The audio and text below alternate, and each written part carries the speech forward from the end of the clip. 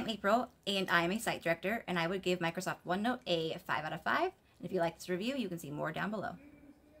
I use OneNote to organize a lot of my files for work and for personal, and I also use it to take sketch notes where I like to draw out and doodle a lot of my ideas or things that I'm thinking about that I need to work on. And it helps me kind of get everything out that I need to get out into some of the resource and without having to have paper or pen on me all the time. And I also like OneNote because it syncs up with Samsung Notes, which I use all the time also on my phone. My favorite feature about OneNote is that it connects and syncs up with Samsung Notes, so I can use my phone and have Samsung Notes, which has a little bit more functionality with the S Pen, and take notes in there, doodle, draw it out, write on PDFs, and all of those can then sync up into OneNote, and so I can access them either from the app or from the website or from my computer at work, and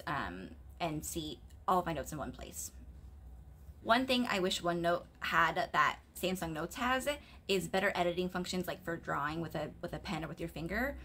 more formats for like pens and pencils to use, more color options, more size variations would be really great to see